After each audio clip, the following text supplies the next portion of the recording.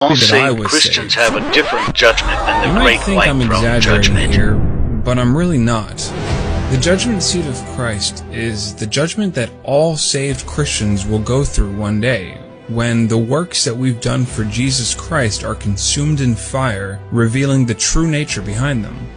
Any bad works are burned up, and any good works are rewarded. Paul writes, For we must all appear before the judgment seat of Christ, that every one may receive the things done in his body according to that he hath done, whether it be good or bad. Knowing therefore the terror of the Lord, we persuade men. Notice the words in verse 11. Knowing therefore the terror of the Lord. If you think it's going to be all peaches once you're in heaven, think again. God doesn't wipe away our tears until after the millennial reign.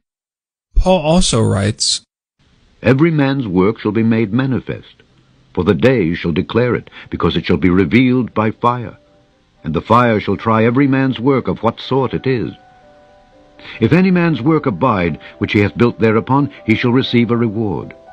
If any man's work shall be burned, he shall suffer loss, but he himself shall be saved, yet so as by fire.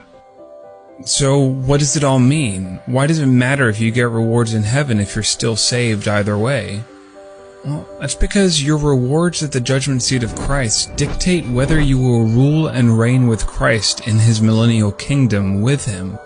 Your salvation is secure, yes, praise the Lord, but if you come up empty-handed at the judgment seat, then you won't receive a crown, a reward that gives Jesus glory by his servants ruling and reigning with him when he sits on his earthly throne. Can't you see now? Your reward isn't for you. It's for him.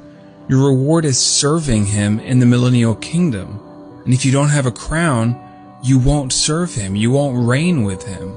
So all this, oh, I don't care about rewards nonsense is really just a false humility from an unlearned Christian who is really saying, oh, I don't want to suffer for Christ. I'm good with what he did for me, but I'm not going to do anything for him.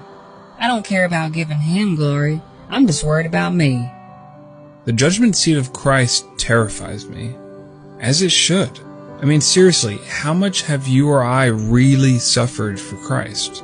Ruckman used to put it like this. The thing is, go home and write down, here's what to write down. Write down something you did for the Lord, because he wanted you to do it and told you to do it, and when you did it, you got no glory for it, no blessing from it, no praise from it, no credit for it, and it did you more harm than good. That'll go through the fire. So let this be a warning to those of you who aren't doing anything for him. Do something, anything, even if it makes you uncomfortable, especially if it makes you uncomfortable. Hand out a tract, share a YouTube video, talk to your unsaved family or friends about salvation. Just do something. One day, very soon, you're going to be standing in front of your Savior, the man who created you, who died for you. How will you feel if you can't give anything back to him in return? And the irony is, everything you give to him, he gives right back. What an amazing God. Thank you all for